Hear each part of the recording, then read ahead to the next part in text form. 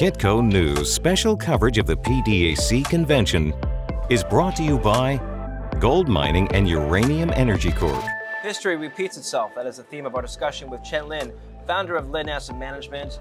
And we'll be discussing all things to do with the commodity super cycle as well as big investment ideas that you should be paying attention to right now. Welcome back to the show, Chen. Thank you, David. I want to start with a point you made in one of your earlier presentations from a few days ago. You said that in the past recessions or economic contractions, gold has outperformed other assets or has taken off, as you wrote in your presentation, following the crisis. And now you're expecting history to repeat itself. What's coming up next for gold then? Oh, that's a very, very good question. Actually, you found out that every recession, every downturn of the stock market, gold always the first to come out of it. Always the first. So if you think about that, in 2000, 2008, and then even recently 2020 stock market crash, gold come out first. So even for investors not interested in gold, you're watching gold price actually can give you a direction of where market is going to be in the next few weeks or a few months. Okay, but why is it that gold doesn't tend to do well during a recession? That's a very good question. So what happened was there's a margin call, there's a fear. Usually money goes to the cash, the sideline, right? And then the US dollar go very strong, that's negative for the gold. So when the market crash, gold actually tend to go down initially. However, when there's a lot of money on the side, okay, when people start to have a tiny little bit appetite to put money out and people feel like uncertain about the future, they tend to put money into gold. Looking ahead though, Chen, let's suppose we have a recession next year. That's mostly going to be caused by higher interest rates, as some people would say. The Fed tightening is going to cause the next recession. Wouldn't higher interest rates mean higher real rates, which would be bad for gold? It would be bad for gold, but if you think about that, people are talking about Paul Volcker potentially raising interest very high and crash everything, including gold. Yes. But that was then. This is now. We have 30 trillion. I mean, United States have 30 trillion in debt. Okay, if the interest rate go up, even it go up to 4%, you think about how much trillions of money will pay each year for the interest rate. You think about there's so much populism in US, United States right now. People will say, oh, we don't want to pay the fat cat, the Saudi Arabia, we don't want to pay China all the interest rate. Right? There will be outroar on that. So I don't think United States, the Fed or the interest rate can go to a very significant high. Actually, necessary to crash inflation. I don't see that happen. So do you think inflation will rise from current levels at a pace that is faster than the rise of interest rates? Which will rise faster, interest rates or inflation from now? Oh, interest rate will rise. Interest definitely rise. But personally, I feel inflation, there's a very strong evidence. There's a lot of materials are going down. A lot of prices are going down. Computer components like iPad are going down because there was overbuilt during the pandemic. The price are dropping very hard. I showed in one of my slides. The memory went down 70% in the past few months. So the goods inflation already start coming down, but it really is a service, a house, those inflation will stay for a while. So I see in general, inflation rate may come down a little, but interest rate will come up, definitely. So it's interesting how you mentioned, going back to your slide, it's interesting how you mentioned the last few financial crises, 2008, 2001, the tech bubble burst, and of course 2020. Now those were periods of economic contraction or recession. First of all, we are not currently, at least not officially, in a recession. We just have a bear market in stocks. Do you think it's a fair comparison to make? Just because we have a correction in stocks, cryptos, risk assets, is it the same situation as 2008 when gold will rise and come out on top after this? Well, look, with Q1 already have economic contraction. You look at the United States government data, it's Q1, it's already Q2. We are actually riding very, very thin. Okay, at the end of this month, it's end of Q2, and then data will come out in August. There's a very reasonable chance Q2 or we may go negative on GDP again. Then the 2 quarters of negative GDP, it's a recession. Okay. Yes, the Atlanta Fed has been projecting, we're revising down their estimates. I think the latest estimate was 0.9% growth in Q2, which was down from 1.1% before. Exactly, and then so many companies are laying out people. I mean, the crash, and then the sentiment's going down. Consumer sentiment is the lowest in a decade. So all these come. We still have a few weeks to go for the quarter. We may have a negative quarter again. I'm going to bring this up. Janet Yellen recently said that she doesn't see any signs of a recession. If you were to have a conversation with somebody who says they don't see any signs of a recession, and you were to take the opposite argument, what would you say? Oh, recession is already here. What signs do you see? In a lot of sectors, you think of, well, stock market is a leading indicator, okay? And then you have a consumer demand, consumer willingness to buy good, buy car, buy large item. All these are at a historical low, right? So the Fed, if they're tightening, probably people already pre-prepared for that. The stock market, the forward-looking animal, right? They already look at forward. They say, oh, we will have a crash. So that's why everything's coming down in the past few weeks. Okay. I'm going to go back to gold and gold's historic performance. Has gold typically been a leading or lagging indicator of an economic recovery? That's a very good question, David. Actually, it is a leading indicator. Every time gold bottom first, gold goes up, and then the economy recovers. Yeah. Maybe because the data is lagging by 1 quarter. Economy, well, actually, what happened was usually, if you watch it carefully each time, gold goes up and then stock market goes up after a few weeks or few months, and then general market goes up because everything is, so gold actually is a canary in the coal mine. So even for the investor not interested in gold, watching gold can give you a good indicator of where market goes. I'm very curious as to why, I mean, the data speaks for itself. I'm very curious as to why gold tends to recover so well after a recession or after an economic contraction. When you think about it, isn't the recovery the time to go into risk assets, to take on more risk, go into stocks, double down, lever up? Why go into gold, a safe haven asset?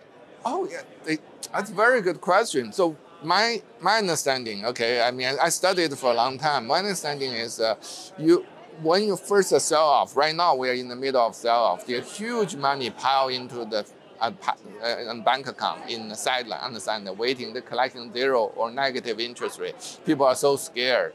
Gold actually is has tiny risk, right? If you want to take a little bit of risk, first thing you buy is gold, and also people see coming out of the recession, gold will do very well. So when people willing to a tiny little bit of risk, they go to gold.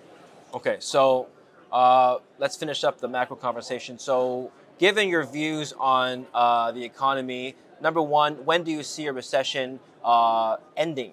If you say that we are currently in a recession, when will the recovery happen? That's a good question. I see we likely are in a recession. We have to see the data in Q2, right? Yes. We still have a few weeks. Yes. And then we may potentially get in a real recession next year. Okay. When we coming out of it, I think it's one day we can watch that. The Fed finally blink. They say, okay, we cannot, tighten like this anymore. Yes. That's when the gold will rally really, really hard. And then a lot of other risk assets will rally. And then that's where we start coming out of recession. Maybe we need to do another QE. Simple question, but I get asked this question personally by many of my friends. What should I do now with my investments?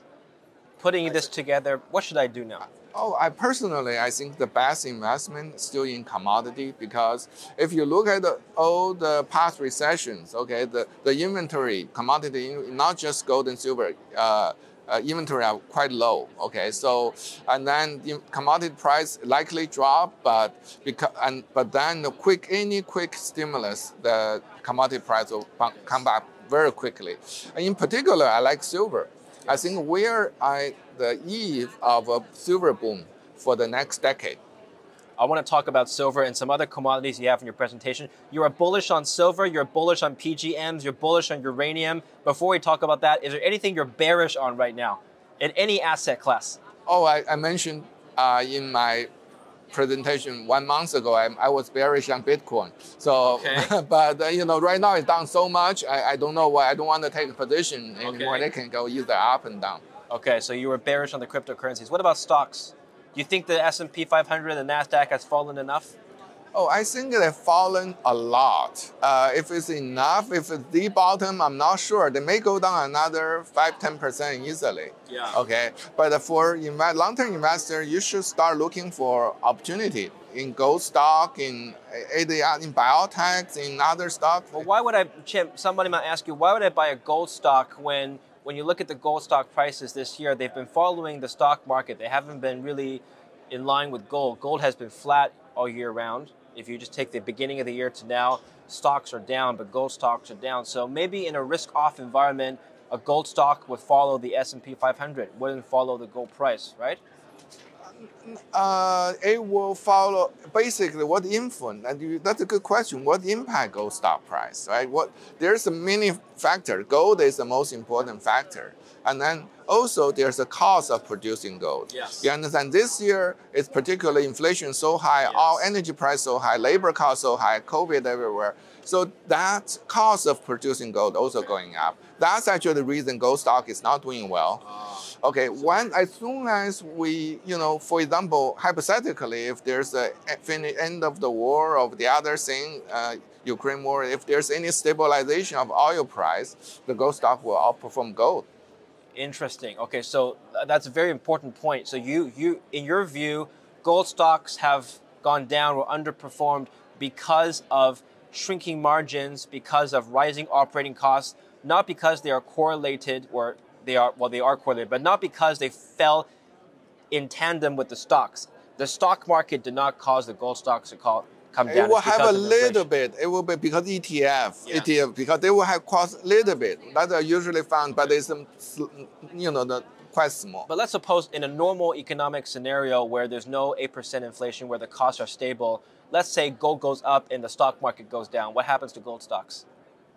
Gold stocks should do well. Gold in stock that do very scenario? well. Yeah, gold stock can do very like in the 1930s, 1920s, 30s. I mean, at that time, gold price was fixed.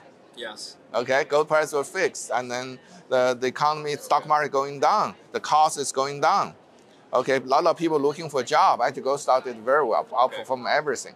All right. I'd like to get your outlook on silver now. This is a question I've been getting as well. If there's a recession coming, why would you be bullish on silver? Because typically silver has done poorly during past recessions. Right. This recession is very different. One of the key reasons is that's my recent presentation. The solar panel demand is going up, going through the roof right now because of all the ESG, all these all the government, because of the high oil price, they want to diversify from the carbon-related energy source. Yeah. Okay, solar panel demand is going through the roof. That's one factor. The second factor you should consider is the silver loading in the solar panel is also going through the roof. So seldom you have two things going in tandem, going together, right? Usually, historically, silver as loading factor going down, while solar panel demand going up. And actually, silver usage in the solar panel would still double in the past decade. But if solar usage is going up per panel and solar panel is going up, two things synchronized, we will have a tremendous growth of silver usage in the solar panel. Are you saying the solar panel demand is independent of aggregate total demand from a recession? Yeah, I can say that. Suppose we have a slowdown, demand for everything drops. Solar panel is still, I guess, relatively inelastic, should we say? Right, because a lot of places, like the largest solar panel market is China. China already set their foot to increase 50% this year versus last year. They already planned, they already purchased, already done. Okay, if you look at the China's, even you look at the commodity used in the solar industry, like alkaline, actual stock is also going up because the demand of solar panel is there. Okay. There's no question about that. Okay. Now you were talking about demand and supply numbers, data from the Silver Institute. I think in your presentation you disagreed with the with their assessment that there is a surplus right now. Well, strongly disagree with Solar Institute's estimate of the silver usage in solar panel this year. If you go to their website, their estimate is 12%. At the end, that will lead to a, almost equilibrium, maybe a small surplus of silver. Okay, only 12% increase. Like I already told you, the China's number is 50% increase in solar panel. Okay, in solar power, 50%, 50. And then Europe is going up very high. And then each solar panel will have more silver. So how can you see the number doesn't add up? How can silver usage in solar panel only go up 12% this year?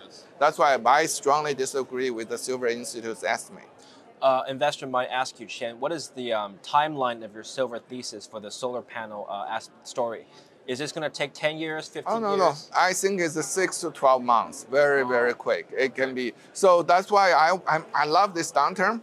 I want to use I'm managing my family money. I want to use the downturn to put down, to invest in silver. I invest in other precious metals as well. Yes. So to accumulate for the next upswing. Okay. Briefly, let's touch on uranium. Now, the price has been very volatile the last couple of months. We saw it go to $60-something a pound, and then it fell down. It's been a long time since the uranium market has been this volatile. What has been the cause of this volatility? Oh, there's a lot of investors, they were scared. They just try to sell everything and then move on the sideline. So uranium is a small market. It can go up and down very quickly. But we have United States government already announced they're going to have a $4.3 billion for domestic uranium production. And United States have to stop importing uranium from Russia. Think about that's the future. So uranium actually even more, decoupled from the general economy. No matter what economy goes, the nuclear power station in the United States has to operate, and the United States want to remove Russia from the supply chain. So uranium could have a boom for a long time, and then it will decouple from the economy for sure. Interesting. Now, do you think that uranium will hit a price soon that will incentivize North American miners to start operating again? Keep in mind there's no mining right now in North America. Right. I remember the old days when the United States government was still sponsor uranium production. Uranium price has to be a lot higher. I think at least 100, probably more than that. That's the most aggressive production number I've heard. Most it's very too aggressive. I think we'll see. Okay. All right. Finally, digital currencies. Now, China is making a digital central bank currency. The Bank of England is considering one. The ECB is considering one. The Bank of Canada is working on one. The Federal Reserve is working on one. What does this mean for, number one, commodities? Will it be competition for commodities? Or number two, how will it impact the rest of the cryptocurrency space? Well, first, I just tell you, I did some little bit of research on Chinese digital currency. It was very successful, actually. What you see, the key difference between their digital currency and all the others is the Chinese government make it transaction free. That's like Amazon, like you have, all these Apple, all these companies love it because they don't need to pay credit cards transaction fee anymore. It's a zero transaction fee. Because they are based on the next generation crypto technology. Okay, so their transaction fee is so low, actually the government just chip in a little bit to make a transaction free.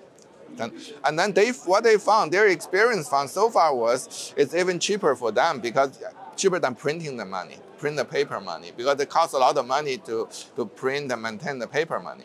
And then it's doing very well. So that's what I saying in my presentation a month ago. I say United States has to come up with an answer. They have to compete with China in this digital currency war. And I believe those will be negative to crypto. Because crypto still have a transaction fee, even they're much lower than Visa, MasterCard, they still have a transaction fee. If a central bank will come out with a digital currency with no transaction fee, that will be a big threat to the crypto. Okay. How would it compete with something like Bitcoin? Don't they have different use cases? They will have a different use case. Of course, Bitcoin will be used in the future, it will be more limited to the dark world, right? People who, criminal family or the other drug dealing. And then for the other, they maybe just use digital currency. All right, Chen, thank you very much for coming on the show today. My pleasure. Pleasure to see you in Toronto, and thank you for watching our PDAC coverage. We'll have more for you here. Kitco News special coverage of the PDAC convention is brought to you by Gold Mining and Uranium Energy Corp.